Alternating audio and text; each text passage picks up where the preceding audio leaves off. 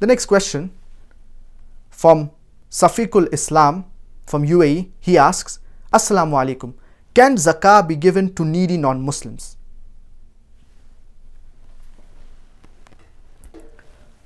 Allah subhanahu wa ta'ala says in the glorious Quran in Surah Tawbah chapter number 9 verse number 60, إنما الصدقات للفقراء والمساكين والعاملين عليها والمؤلفة قلوبهم وفي الرقاب والغارمين وفي سبيل الله وابن السبيل.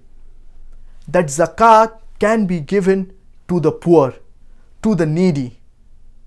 إنما الصدقات للفقراء والمساكين والعاملين عليها والمؤلفة قلوبهم, and those whose hearts are inclined towards Islam, وفي الرقاب, and freeing of slaves, والغارمين, and the debtors. So these are the categories of zakah, and the seventh is in the path of Allah subhanahu wa ta'ala, and the last, it is the stranded traveler.